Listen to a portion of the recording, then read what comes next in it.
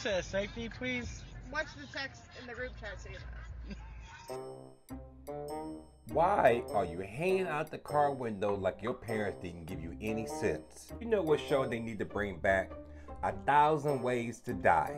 Especially since you might end up on one of the episodes. I never understood people that put their foot out the window or on the dashboard because you just asking to be folded into a pretzel from a dead stop. You wouldn't be hanging out the car if I was a driver. If you don't sit your simple ass down, put on your goddamn seatbelt. Let me tell you a story. One time I was driving on the freeway and in front of me I had this big old truck that was transporting a lot of junk. So as I'm driving, a piece of wood fell off the back of the truck and I must have been 3 cars behind this truck. That piece of wood hit the freeway, bounced up towards my car.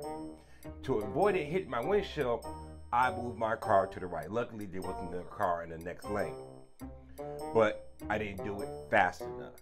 That piece of wood managed to take off my entire left rear view mirror.